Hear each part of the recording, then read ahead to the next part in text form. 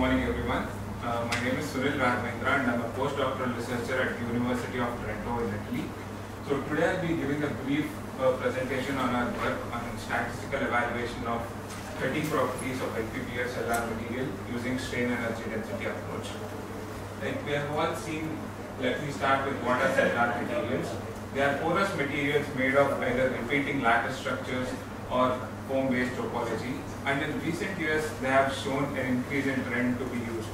And this is due to their advantages such as high strength to weight ratio, favorable mechanical properties, good energy absorption, and with the development of AM process, the ability to be manufactured using different materials and topologies in the same component.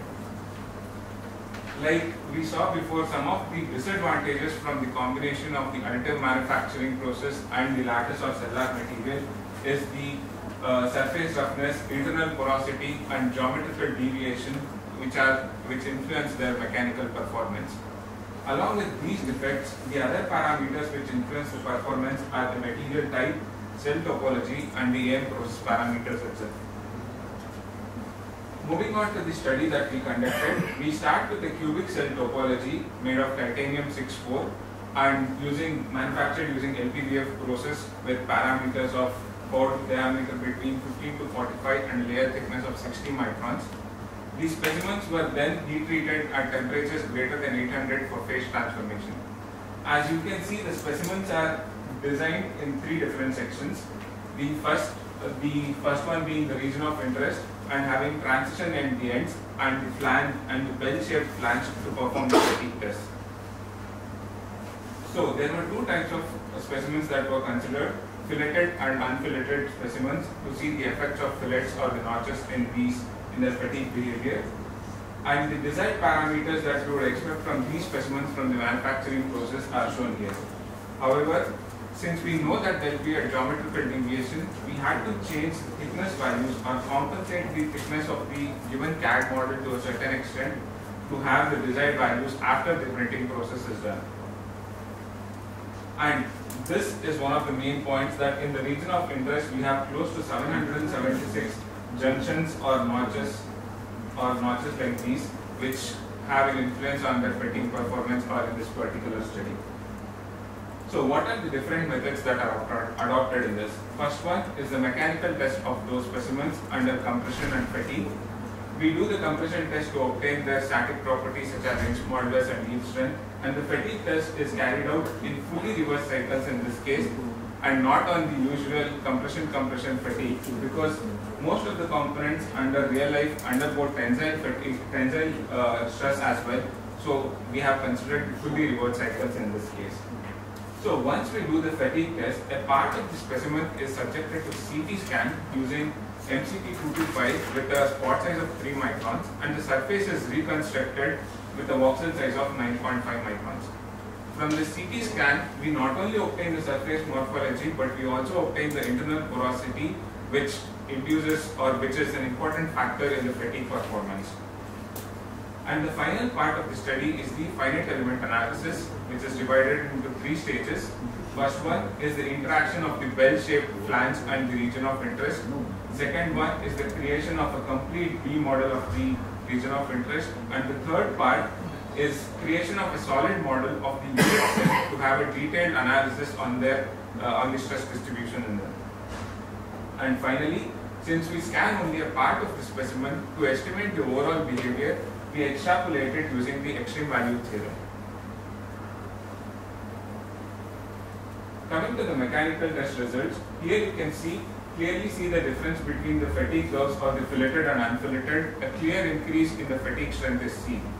But in this study, we considered not only the fatigue strength but the fatigue notch factor value Kf, which is the ratio of the fatigue strength of the bulk material and fatigue strength of the cellular material. So in order to get the fatigue strength of the bulk material, we had to produce some more bulk specimens using the same manufacturing process and tested, and then we obtained the ratio Kf, which is 149 for the unfilleted and 86 for the filleted. So with the presence of fillets, we see almost a 40% decrease in the fatigue notch factor in these specimens. moving on to the finite element modeling, in the first stage, like I said, it is the interaction between the bell-shaped flange and the region of interest. And for this, we consider only 1/8 of the specimen, apply symmetric boundary conditions, and then even the bolts are modeled as beams in this case to represent the actual loading conditions from the machine, and loads are applied on the bottom of the flange. So after the loads are applied, we obtain the forces or extract the forces in the region of interest, that is on the top and the bottom of the region of interest, and these forces which are extracted are considered in the next stage of the finite element modeling.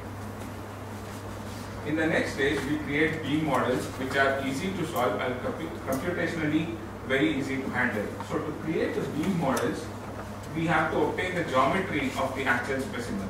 So for this, we start from the point cloud, extract the data in all the struts and create sampling planes. From these sampling planes, we fit an ellipse on the sampling plane or the point cloud and obtain the geometrical parameters of the ellipse.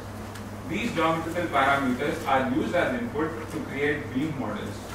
Since we have only a part of the specimen that is scanned, we vary the geometrical parameters or use different combinations of geometrical parameters and create 15 different models of the region of interest like this using the variation. So there are 15 models of beam, and the loads that you see on top and bottom are the ones extracted from the previous slides.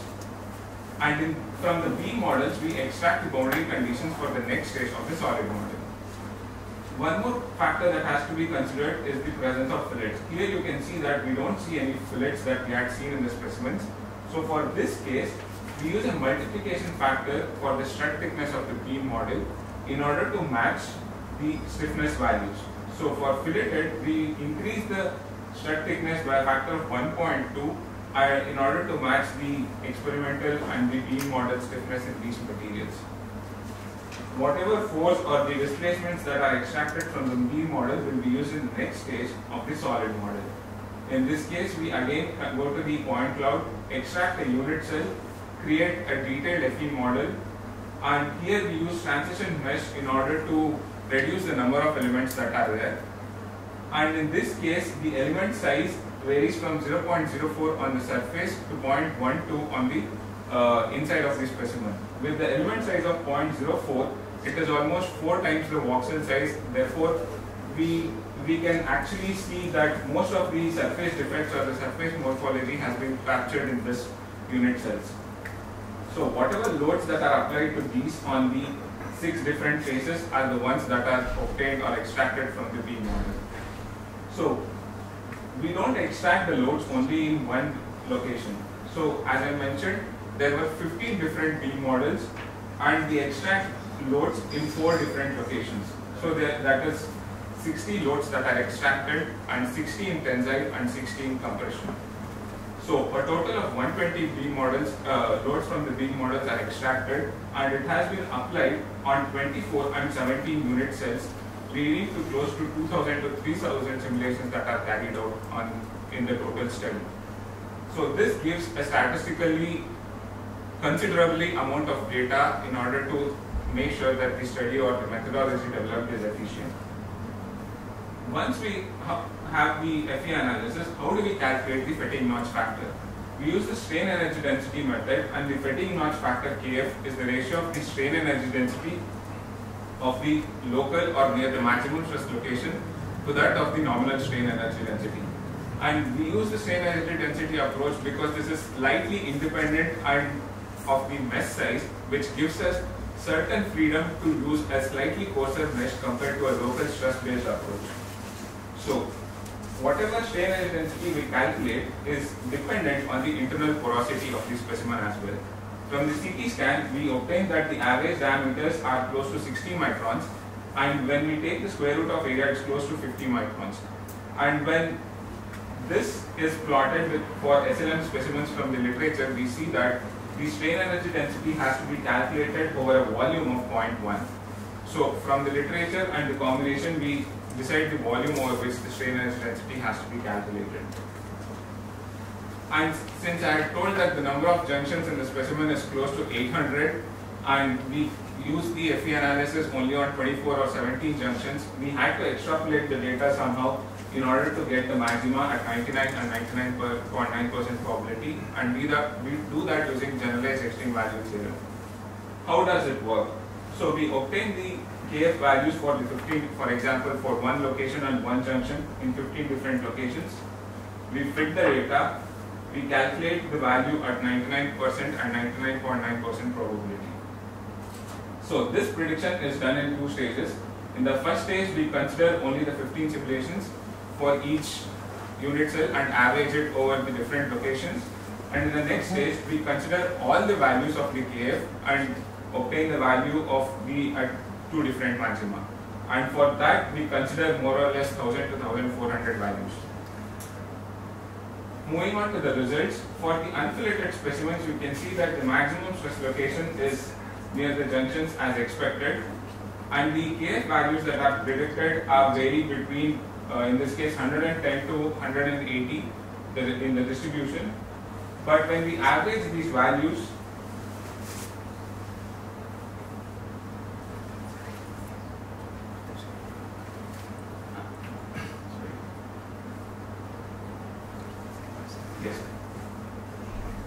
when we average these values for different locations, we see that the KF is, considering the standard deviation, is more or less close to the experimental data. And we also see a trend with respect to the type of loading. We see that in tensile for location 1, the maximum KF is obtained, while for compression it is for location 3. And when we obtain the KF value or the fatigue mass factor irrespective of the locations and junctions, for 99.9% probability, the percentage of error is less than 5%, and for 99% probability is less than 15%. When we look at the results of the filleted specimens, you can see that the fatigue maximum stress location has slightly moved to a place where the strut finishes and the fillet starts, and the obtained KF values are varying between 70 and 95 in this case. Here you can see the predicted values are 68 because the total number of unit cells that were used was lesser and close to 17 unit cells compared to the 24 of the previous one. And when we average the KF values,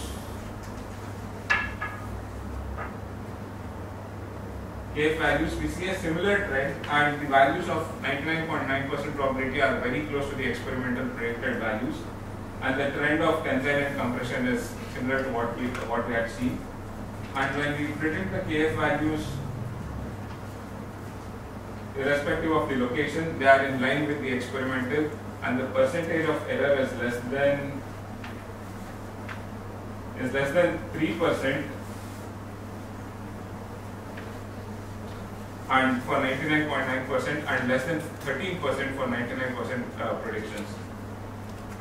To conclude, the methodology that we developed is to calculate the fatigue notch factor is based on strain edge density and extreme value theory, and it uses 3 different types of FE modeling, and the values of KF that are obtained, we can see that the fillet has a higher influence on the fatigue notch factor, and the value of KF not only depends on the location in the entire specimen but also on the type of loading that is applied. To finally conclude, this methodology scans or uses only a portion of the specimen and smaller unit cells or smaller solid models, thereby reducing the computational requirement of doing the FA analysis on a complete specimen or the requirement to scan a whole specimen in this case. In the future, we would like to apply this methodology for other topologies and components which have different types of topologies on them. Thank you very much.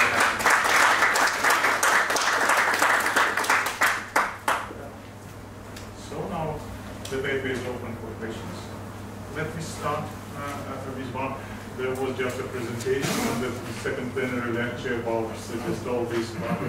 So clearly you have introduced the CT data only concerning the external geometry, Yes. So, but we all do know, and it was presented there, that there are also internal defects.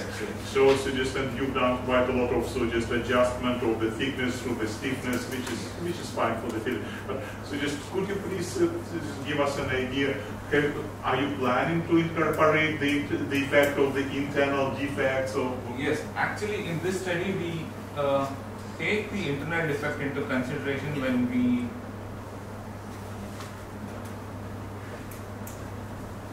we calculate the strain energy density in the finite element models. So here you can see this is the distribution of the internal pore diameter, and depending on the pore size or the square root area of the defect, the critical radius over which the strain energy density is calculated is varied. So in this case it was close to 50 microns, so it was 0.1. Maybe with another machine and better processing parameters, it might be good or even worse. So depending on that, we calculate the overall or the average strain energy density in this case. So I ask then another question. You've done quite a lot of the different simulations. Yes. So generally you were looking at the spread, but can we go to your the fitted one? Yeah. Not very so the CT, the image of the model. Yes. Yeah. So this is the point. But I was looking at this. So yeah, this is the fact of the manufacturing. Yes. That this defect, and clearly when you load it this vertically, this doesn't incorporate. But if suddenly there will be the lateral loading, then clearly there will be significant stress raised in this fact. Can we see this in your models? In our model, then in this case, for this we need some amount of experimental data that has to be conducted initially. So in this particular study, the specimens were loaded only in the vertical direction, but we also have the fatigue data of the loading in the horizontal direction. But in order to do the finite element analysis of that, we had to create an initial CAD model for which we take the 1/8 of the model, and we have to create the CAD model in such a way that these defects are somewhat considered in it, with maybe by decreasing the overall stud thickness in the initial CAD model itself. But right now I'm working on them, and we see that the scatter that we obtained by loading the studs in this direction is quite high compared to what we have seen in the vertically printed specimens. So at this moment, what I can say is with horizontally printed struts, it is possible to predict, but the scatter is pretty high in this case. I can give you an example of the actual experimental data. For the filleted specimens which were printed vertically and tested vertically, the fatigue notch factor is 86, and for the same filleted specimens which are printed which are loaded in the horizontal struts, the fatigue notch factor is 450. So quite a lot. And since we know that in the horizontal the printing is not exactly uniform, considering only a small portion of this study might increase the scatter in that case. I found practical question, how do you use the samples for tensile test? Yes. So